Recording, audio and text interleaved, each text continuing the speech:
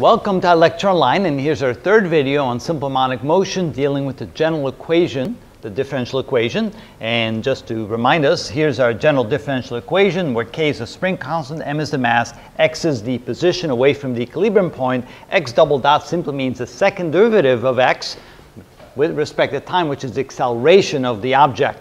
Of course, replacing k over m by omega squared, and notice I used omega sub naught squared because we're going to use omega sub naught as the frequency, the radial frequency of the system without damping, and then omega prime will be the one with damping, so we'll see that later. So omega sub naught simply means the angular frequency of the oscillation when there's no damping involved, and it's equal to the square root of k over m, k being the spring constant, m being the mass. And that makes a lot of sense because when k, being the spring constant, gets larger, there's a larger force to restore the position back to equilibrium for the mass. So if the mass is pulled away from the equilibrium point, if k is large, the string is strong, it'll try to move it quickly back to the equilibrium point. So therefore omega, the oscillatory frequency, will be greater.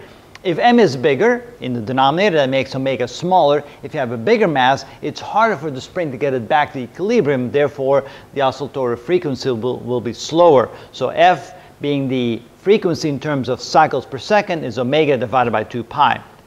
This was our general solution to the equation. Now let's think about this for a moment. So here we have an object that's oscillating back and forth. Let's say that's in this position at time equals 0. So let me write that. At time equals 0, at time equals 0, it is in this position. Now, that means it could be doing two things. It could either be stationary. If it's momentarily stationary, that means it's reached its highest point before it starts coming back down.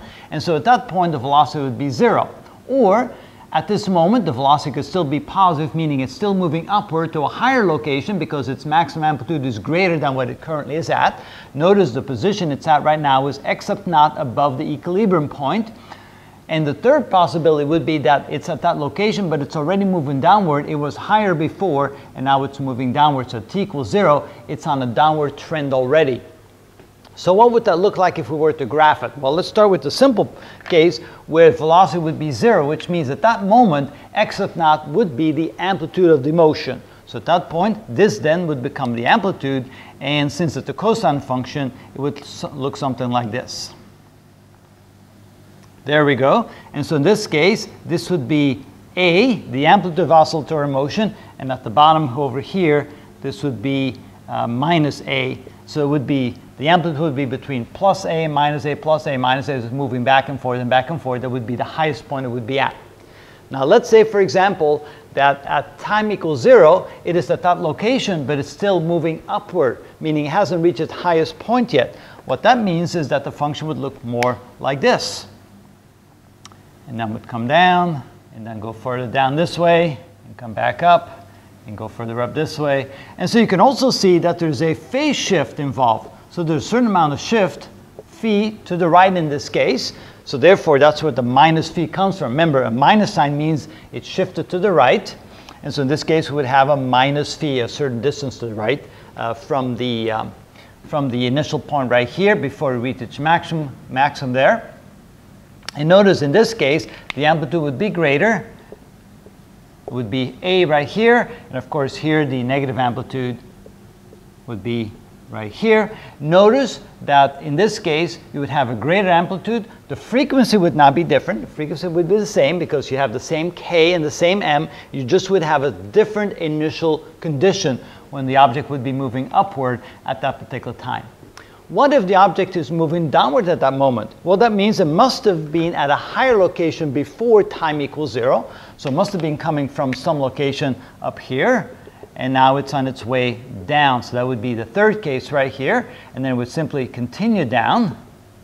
I don't have to do a dashed line, so I continue down, back up like this, and go back up like this, and then back down like that. And notice in this case, there's been a shift to the left, like that. And so in that case, we'd get a plus phi, because it shifted to the left. To the left means plus.